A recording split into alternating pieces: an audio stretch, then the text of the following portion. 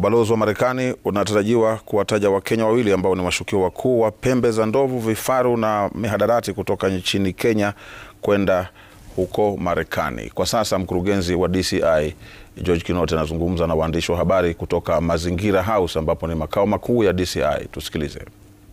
Of America, we have prepared this timely press briefing to shed light on two suspects wanted for drug trafficking and smuggling of wildlife trophies.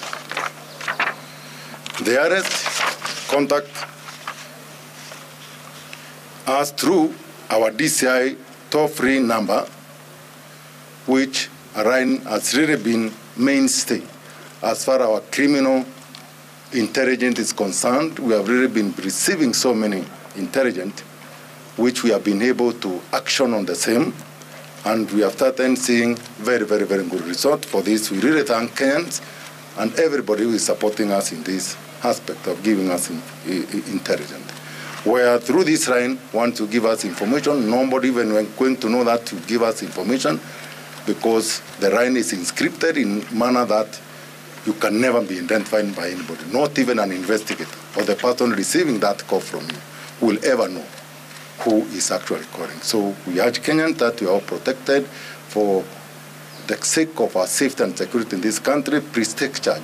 Don't leave any criminal aspect wherever to affect us when we are there, and perhaps you have an opportunity to witness the same. Please use this number and give us the information. We are sure you shall act upon it, and we are going even to communicate the result of our action. Ladies and gentlemen, we strive to protect our wildlife and the endangered species in the fight against smuggling of wildlife trophies. The United States of America has played a significant role in facilitating tracking of criminal networks. What we have here today is an example of our integrated approach that is a target of oriented to deal effectively with these criminal networks.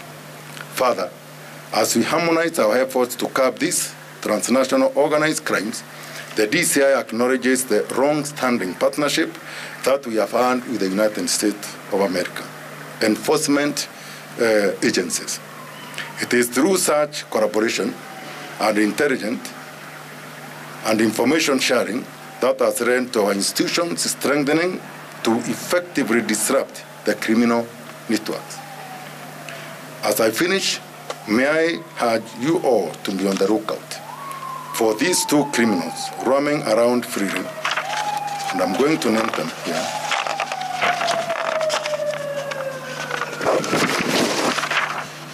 The two suspects, one Abdi Hussein Ahmed and Bandru Abrasis Sareh, both Kenyan nationals, are wanted in the United States of America for drug and wildlife crimes. Together with Mansour Mohammed Sahul, who was arrested on several occasions between the month of December 2012 and May the year 2019.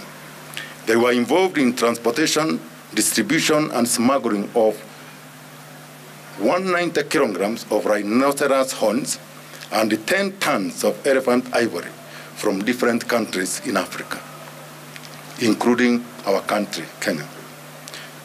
And they transported these things to the United States. They were also involved in transportation and distribution of 1 kilogram of heroin from Kenya to the United States. You may see the web of the enterprise of these transnational organized crimes, how far and how fast they move from one continent to another, from one country to another. On June 14, 2019, the United States Southern District Court of New York indicted the three individuals. The Interpol issued a red notice in respect to the said suspects, Sahul, Mansour Mohammed, and Ahmed Abdi Hussein, while a warrant of arrest was issued in respect to Sareh Badru by the Southern District Court of New York. One of the suspects, Badru Abrasis Sareh, was arrested in Kenya at Busia border point by the DCI detective on June 11th, the year 2019. He was then transported to Nairobi and later arraigned before Jomo Kenyatta International Airport through court. On July 12th of the year 2019, same suspect, Bandru, was granted a bail of only 200 Kenya shillings and compelled to report every fortnight to the detectives. However, upon his release on bail, disappeared up to December 2019 when he was last seen.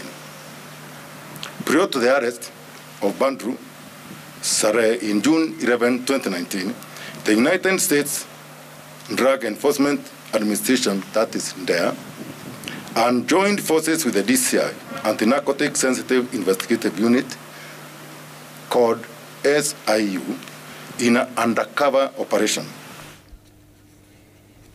Huyu ni DCI, mkurugenzi wa idara ya upelelezi